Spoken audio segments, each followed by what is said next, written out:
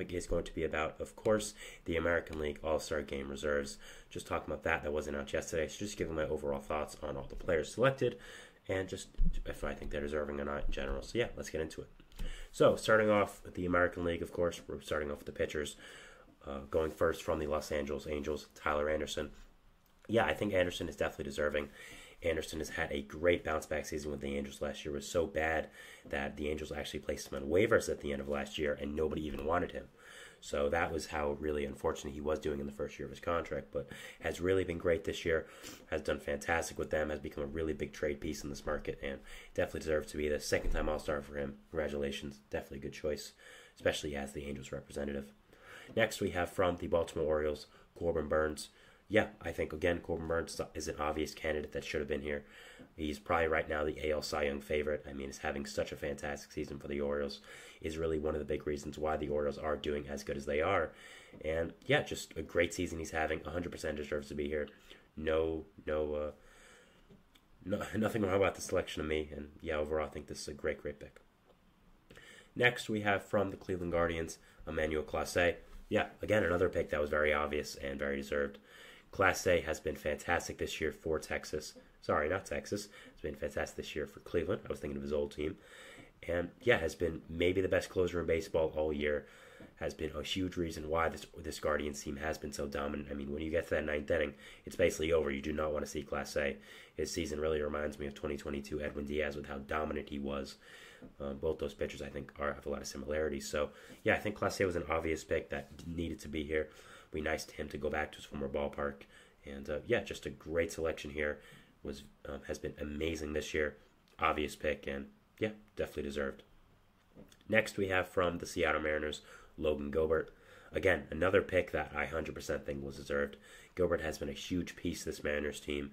Really what they've expected him to be, and he's been everything that they've wanted. I mean, has been such a great piece. I mean, has been absolutely fantastic. And, yeah, has been just really great. Has been, again, a big reason why this Mariners rotation has been so dominant, why this Mariners team has been so good this year. And I think overall he's been an amazing player, really deserves this pick. I'm sure there's a lot of All-Star games in his future because he is a great pitcher with a ton of potential left for his future. So, yeah, I think it's a great selection here. And I think it is definitely deserved for this Mariners team. Next up, we have one of the first picks that really did get some attention with how, kind of iffy it was, and that is from the New York Yankees, Clay Holmes. Now, Clay Holmes has definitely had a very solid season. I mean, there's no doubting about that. But the thing is, has he been better than some of the guys who were left off? Mainly Craig Kimbrell and Kenley Jansen. Now, Holmes, again, has had a very solid season for this Yankees team. He's always been a good closer for them, but he's not done as great in these past few weeks. Blew a big game against the Red Sox a few days ago, and looking at his numbers compared to a guy like Kenley Jansen, guy like Craig Kimbrell, who have been left off the team, I think there is a real debate here to say, does he deserve it?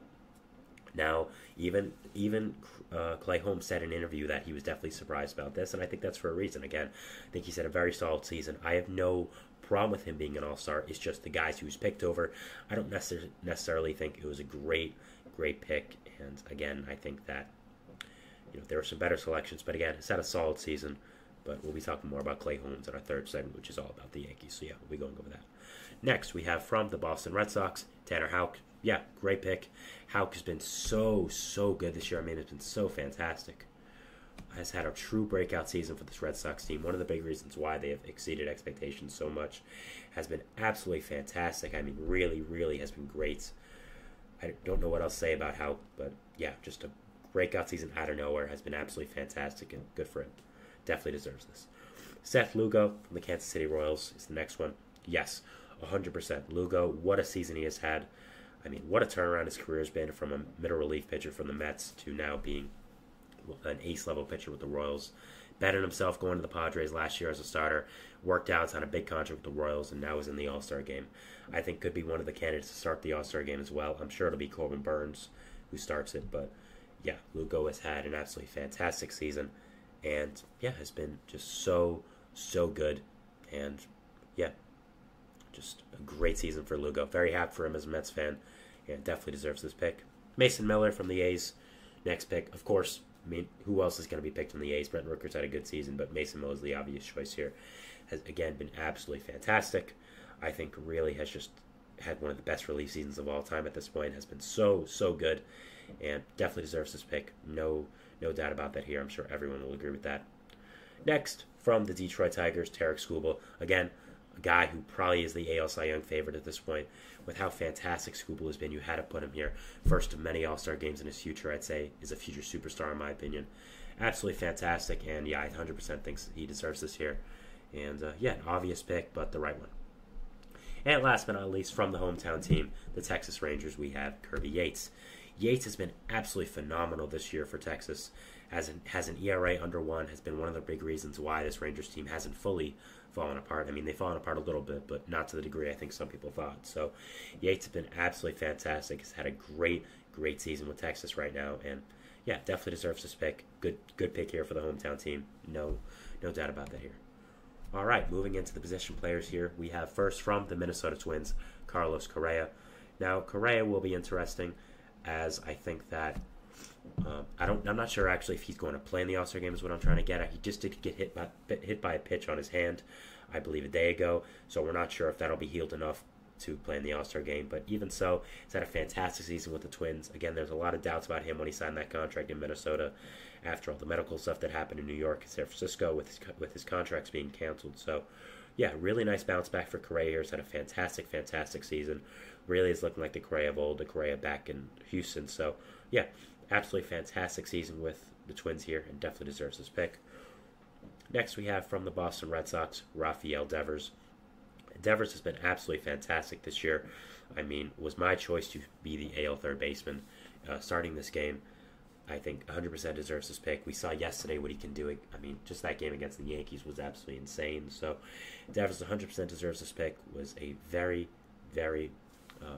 deserving candidate. Yes, had a fantastic season. And yeah, great pick. I also want to say I am a little bit under the weather, so if you do hear some sniffling or coughing or something like that, I do apologize. I just want to get that out there. I was supposed to say it at the start, but I did forget, but let's keep going. Next we have, also from the Boston Red Sox, Jarren Duran. Duran has just had an amazing breakout season with the Red Sox. I did a segment on him a few days ago. It's on the channel as well, so if you want to see that, go ahead. But yeah, Duran has had an amazing season with Boston. Has been so good as a breakout player. Really did not expect much from him this year, but man, has he been great for Boston. Really, again, is like Tanner Houck has been one of the big reasons why this team has been so fantastic this year and has exceeded so many expectations. So yeah, I think 100% this deserved, and yeah, just a great season for him. Next, we have from the Cleveland Guardians, David Fry. Yeah, Fry has had an amazing, incredible season. A guy who's not supposed to be part of this Guardians team at all this year is now an All-Star, and he said it the best. They asked him, did you expect to be an All-Star this year? And he said, yeah, I expect to be a AAA All-Star. So it shows you even this is not even on the radar for him. So the fact that he did make the All-Star team is one of the reasons why baseball is so great. I mean, having these guys make the All-Star game out of nowhere is just such a nice story, such a fun thing, and yeah, one of the reasons why baseball is the greatest game in the world. Such a great season for David Fry. I mean, it has been an amazing piece of this Guardians offense that has been extraordinary. And yeah, just a great job by him. Next, we have from the Detroit Tigers again, Riley Green. Yeah, 100% deserves. The Green has been in a fantastic piece of this Tigers offense. Their offense has been horrible this year, but at the same time, that is not up to the blame of Green. He's been absolutely fantastic this year. With some of his other younger Tigers players like Parker Meadows, Colt Keith, Spencer Torkelson have now played up to the standard. Green has, and he's been absolutely fantastic. And yeah, 100% deserves this pick, and it is well deserved here. Next, we have from the Cleveland Guardians, Josh Naylor.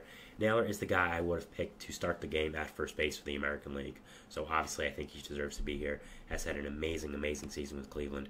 Is, again, one of the big reasons why this Cleveland team is so good. And one of the big reasons why this offense has been so extraordinary this year. So, yeah, I think he 100% deserves this pick. And it's definitely a great pick here for Cleveland. Next, we have from the Tampa Bay Rays, Isaac Paredes. The Rays offense really has been underwhelming this year, but that is not to the blame of Paredes. He's been absolutely fantastic this year, really performing great, and is a deserving pick here to this Tampa Bay team. Is an absolutely great selection, and yeah, he's had another great season with Tampa Bay since coming over from Detroit. Yeah, great pick. Next, we have from the Kansas City Royals, Salvador Perez. Talked about him on my show a few times, but man, what a breakout season for Salvador Perez. Really, the last few seasons were kind of rough for him since signing that big contract, but man, has he been fantastic this year. Has been hitting the ball so well. 100% deserved pick here, and yeah, I think this is a great selection here. Really deserves it, and great season for him here. Next, we have from the Texas Rangers, the hometown team. It is Marcus Semien. Now, this is one of the few picks where I say, what? I don't know why Semien made this. I understand he's on the Rangers. I understand he's a very popular player in there, but man, he has not had a good season. I don't know what stats you can look at and say, oh, Marcus Semien, that deserves to be an All-Star. I mean, just look at his stats. They're really not that good. I don't necessarily understand why Semien was picked an All-Star. It's a very random selection. I don't really think this is deserved whatsoever. He's a very good player, signed that big contract for a reason, but man, this is very random, and I don't think that this is a great pick, and yeah, I don't understand why this happened, so yeah, cool, I guess, but definitely not deserved in my opinion. Sorry to Semien, but man, I don't understand this pick. Next, we have from the Houston Astros, Kyle Tucker. Yeah, 100% deserved. Nothing else to say here. Kyle Tucker's one of the best players in baseball. He's having another fantastic season, and yeah, definitely deserved. And finally, from the Kansas City Royals, once again, Bobby Witt Jr. Witt is also going to be participating in the Home Run Derby, so that should be very fun. But yeah, a fantastic season for Witt here with the Royals. Has been so good, and I think 100% deserves the selection. He's had an amazing, fantastic season with the Royals. First of many All-Star games for him. I saw someone on ESPN, I forgot who it was, but they said this could be the first 15 All-Star games for Witt, and I 100% agree. This guy's a superstar. He's going to be a big part of the MLB in the future, being a face of it. His dad was a star for the Rangers in his own time, Bobby Witt Sr., so really nice for him to return to his dad's ballpark, and yeah, I think that overall this is a great pick, and he definitely deserves it. Now, going over some snubs here, again, I talked about Kenley Jansen and Craig Kimbrell before. I also think Andres Munoz has had a really good season and maybe could have been there over Clay Holmes. Brent Rooker, who's had a fantastic season for the A's, maybe could have been in here. Connor Wong, who's had a great season for the Red Sox, I think could have been in here. Also, Ronald Blanco from the Astros had an amazing season as well as a pitcher. I think all four of those guys were really the biggest snubs in my opinion, but again, only really two guys I think are really genuine surprises for me. So overall, a fine list. There were some picks I thought were a little weird, but still a good list. Moving into our second segment now, we'll be talking about the NL All-Star Game Reserves. So yeah, going into that, and we'll see you after the break. So thanks, and bye. I feel like I'm